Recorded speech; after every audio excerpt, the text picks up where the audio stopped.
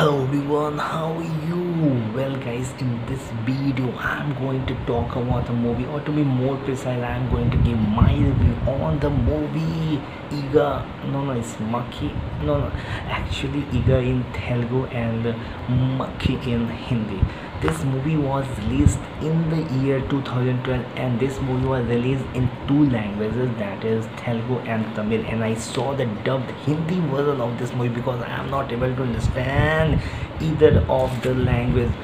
In this video I am going to talk in a very detailed way about this movie, but before that, welcome you all to my channel. Well, ईगा और मक्खी movie का जो budget था वो 35 करोड़ था, और इसका जो बॉक्स ऑफिस इंडिया कलेक्शन था 107 करोड़ था, और जो वर्ल्ड वाइड कलेक्शन था इसका 128 करोड़ था.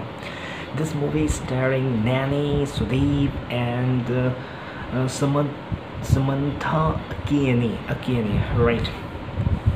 This movie is a fantasy action romance is lacking in this movie, क्योंकि इसमें उसकी स्क्रिप्ट ऐसी है तो उसकी ज़रूरत नहीं है इस मूवी में, राइट. यार एक चीज़ मैं बोलूँगा, एस राजा मौली यार, he totally nailed it man. I mean he has broader vision. I mean he know how to direct movie.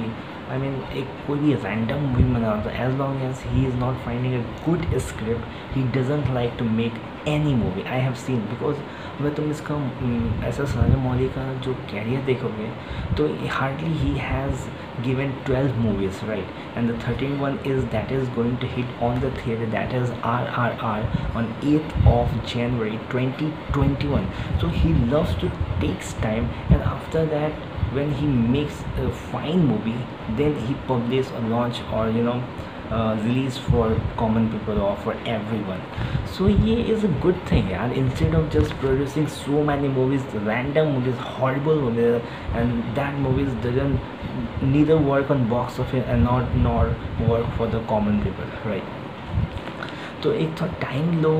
अब जैसे बाहुबली की फर्स्ट पार्ट आई थी, उसके बाद उसने 2 साल लिए थे, उसके बाद बाहुबली जो कंक्लूज़न था वो आई थी. तो जब तुम टाइम लेके बनाते हो, जब तुम चीज़ों को अच्छी तरह से असेंबल करते हो, हर एक चीज़ को सोचते हो, समझते हो, उसके बाद मूवी बनाते हो, तो मूवी अच्छी बनती है यार. चीज़ें अच्छी तरह से तुम डिलीवर कर पाते हो, जो इस मूवी के साथ भी हुआ यार. लेकिन यार एक Tollywood is always experimental with movies that you will find totally lacking in Bollywood. Bollywood is just roaming with love. I don't agree यार, love does matter, but लेकिन तुम एक love को लेके कितने साल से चूतियाँ बना रहे हो. ओके, इस मूवी की बात करते हैं. जो बिंदु होती है और जैनी होती है, दोनों लवर होते हैं. Not really lover. बिंदु जो है नॉट वेरी एक्सप्रेसिव है. जो जैनी है हमेशा लाइक ट्राई टू एल्योर हर, यार मैं तुम्हें लव करता हूँ, दिस और दैट. लेकिन एक दिन क्या होता है, वो सी फाइनली फेल्ट लाइक यार अब बहुत हो गया, आज मुझे इसको एक्सप्रेस कर ही देना चाहिए. तो उसको फ़ोन करती है, वेयर यू दिस और दैट करके, लेकिन वो पर फ़ोन पिक नहीं कर पाता, क्योंकि उसको सुदीप जो इस मूवी का विलेन है वो उसको मार रहा होता है, उसको मार देता है, राइट. तो वो उसको बहुत बुरा लगता है. दूसरे दिन उसको उसकी डेड बॉडी मिलती है, बहुत रोती है, दिस और सेंटिमेंटल हो जाती है, दिस और दैट, और उसको फॉरगेट नहीं कर पाती है. इधर सुदीप अपना चांस मारता है बिंदु को लेकर, यार कि मेरी वाइफ डेड कर गई है ना, I am looking for girl as a wife, मुझे लगता है तुम एक अच्छा ही हो, दिस और दैट करके. तो बहुत बार क्योंकि वो कंपनी में काम करती है तो बहुत हमेशा सोचता है कि अकेले में मिले, लेकिन लोग हमेशा सराउंडेड होता है, तो बहुत एनवाइड फील करते हैं. तो इधर क्या हो जाता है, इसकी रीबॉर्न हो जाता है एज अ मक्खी to take revenge from Sudeep, right. तो वहाँ पे फिर कैसे ये रिवेंज लेता है, और मतलब एक मक्खी कितनी एनवाइंग हो सकती है, एक मक्खी कितनी इरिटेट कर सकती है, एक मक्खी कितनी लैथल हो सकती है, एक मक्खी कितनी डेंजरस हो सकती है. इस मूवी को देखने के बाद you can easily find what this is horrible. I mean this is लैथल man, this is something what बहुत यार, यही तो है ना, this is art of a director कि तुम यार तुम्हारे पास एक स्क्रिप्ट है, उसको कैसे तुम पोर्ट्रे करो। जो भी इस मूवी का जो स्क्रिप्ट लिखा था, he is a very wise गाय। क्योंकि यार तुम एक मॉस्किटो या फ्लाई पे तुम मूवी बना रहे हो, it's not a easy deal for any person, of course it is not. तो जो कि बहुत बार क्या हो जाता है, अच्छे स्क्रिप्ट पे भी लोग अच्छे मूवी नहीं बना पाते, तो फाइनली वो रिवेंज लेता है कुछ भी। आई मीन ऐसे भी नॉर्मली तुम देखते हो कि यार मक्खी और अगर तुम मच्छर में कंपेयर करो, मच्छर बहुत इजीली मर जाते हैं, अगर तुम थोड़ा सा चेज़ करो या मारो तो मर जाते हैं। लेकिन मक्खी ऐसे जैसे मान लो यहाँ से उड़ के वहाँ चली जाती है, यहाँ से उड़ के वहाँ, तो मक्खी ज़्यादा एनवाई करती है कि इंसान को as compare to any mosquito, right. ऐसे मॉस्क्यूटो ज़्यादा लैथल होते हैं, ज़्यादा डेंजरस होते हैं, और मक्खी भी कम डेंजरस नहीं होते। एक मक्खी बहुत सारी बीमारी को फैलाती है, लेकिन ये मूवी का टॉपिक नहीं है, इसको मैं थोड़ा सा डाइवर्ट हो गया, दैट इज़ डिफरेंट स्टोरी। हाँ, तो क्या होता है, रिवेंज लेता है वो, उसका रीबॉर्न होता है to take revenge from Sudeep. बहुत टाइम जैसे कि कुछ खा रहा है तो नाक पे बैठ गई, कैसे हटाओ। एक बार क्या हो जाता है कि इसके नाक पे बैठ जाए तो सभी मारने लग जाते, उस पर चोट लग जाती है। आई मीन एक और जैसे वो ड्राइव कर रहा होता है तो जो मक्खी है उसकी आँख पे लग जाती है, तो उसकी एक्सीडेंट हो जाती है। एक्चुअली क्या है कि ना, जो सुदीप है और जो बिंदु वो दिल्ली जाने वाले हैं फॉर सम ऑफिशियल वर्क, लेकिन इसको मक्खी जो है और बेसिकली जो जैनी है उसको पसंद नहीं आता। वो समझता नहीं यार, दिस इज़ नॉट राइट। तो आँखों में उसकी मतलब आँख में टच करके चला जाता तो उसकी आँख बंद हो जाती है और एक्सीडेंट हो जाता है।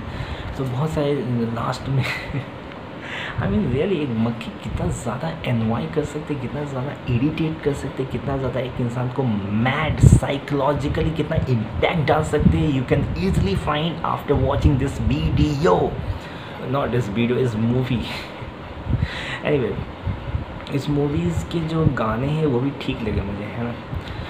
तो ये मूवी लास्ट में वो I mean this is nonsense as far as this movie is concern, this is something is fine. क्योंकि तुम जब साइकोलॉजिकली दिमाग तुम्हारा ख़राब हो जाता है तो तुम्हें समझ में नहीं आता कि मैं क्या करूँ।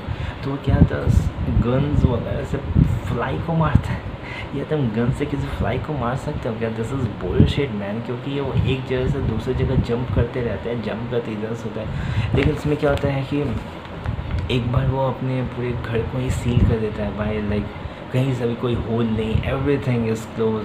तो जैनी क्या करती, बिंदु क्या करती है, उसके यहाँ जाती है और विंडो से एक होल ओपन कर देती है, जिससे कि वो आता जाता उसको समझ में नहीं आता ये कैसे आ जा रहा है।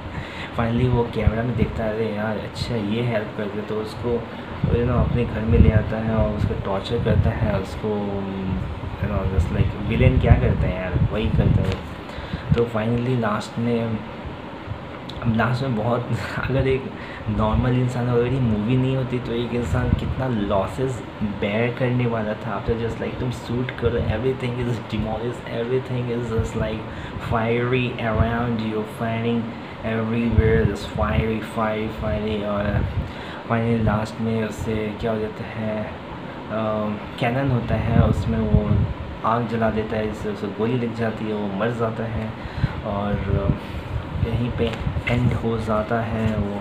और इससे पहले वो जो है एक्ट्रेस है जो बिंदु होती है, उसको वो रोती रहती है इसके लिए, तो उस और जो ड्रॉपलेट्स होते हैं उससे लिखता है कि आई एम जैनी, तो उसे पता चल जाता है, तभी वो उसको हेल्प कर पाती है, राइट।